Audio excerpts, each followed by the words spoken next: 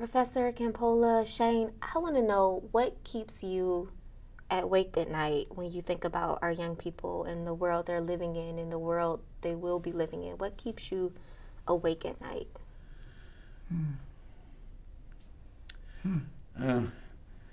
What concerns me is that they seem to be easily seduced into the consumerism of our culture.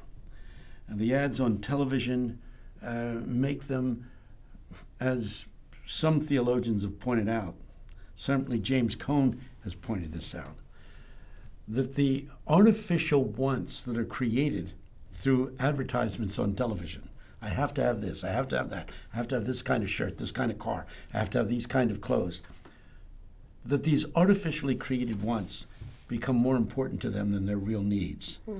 And consequently, their lives are oriented in that direction. So teaching as I do at Eastern University, at Christian College, I know what these kids have gone through. They go to college, and if you ask them, why did your parents want you to go to college? And they would have said, my parents wanted me to go to college because if I get a good education, I'll get a good job. And if I get a good job, I'll have a lot of money. And if I make a lot of money, I'll be able to buy a lot of stuff. And then we wonder why they're so consumer-oriented, so materialistic. We've drilled it into their heads. When they were in elementary school, the teachers put figures up on the board. If you get a high school education, you get this much money. If you get a college education, you'll earn this much money. If you get a graduate education, you'll earn this much money. Whoa, I'm an educator. I think kids should go to school and get a good education. But a purpose of an education that we should be telling them that the purpose of an education is not to get a good job to make a lot of money to buy a lot of stuff. The purpose of an education is to become fully equipped to maximize your contribution to building the kingdom of God here on earth. Your education should equip you to work for justice, to work for humane values being propagated in the society.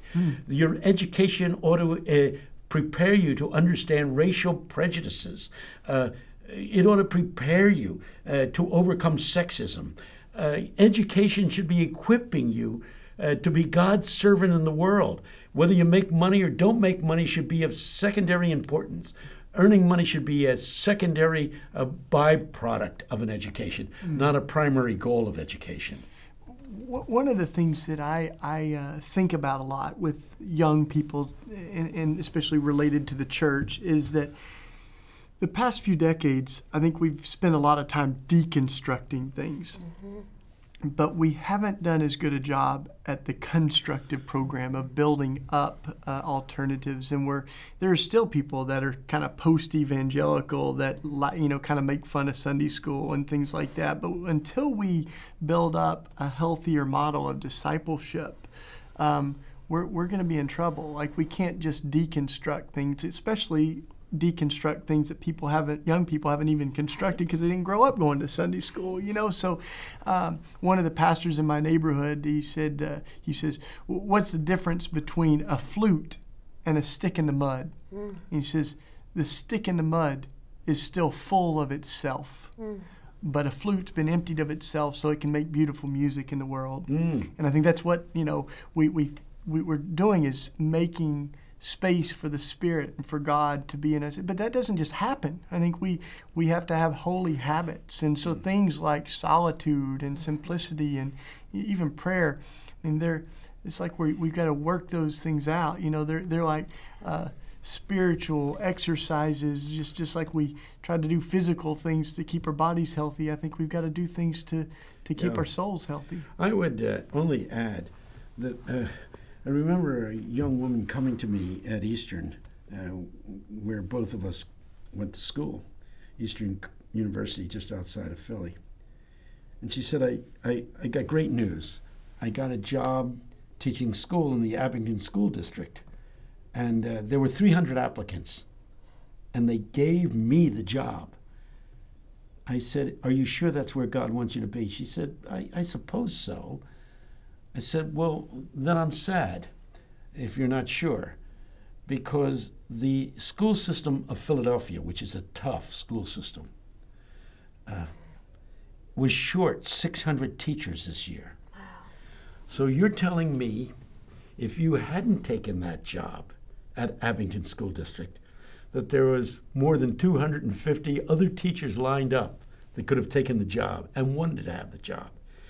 Why wouldn't you go where you are desperately needed rather than where it's most comfortable and where the pay is great and where the teaching is easy?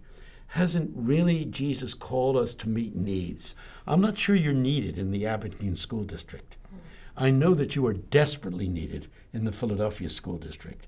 To challenge young people to spend their lives meeting people's needs rather than seeking a professional position where they'll get power and wealth and prestige.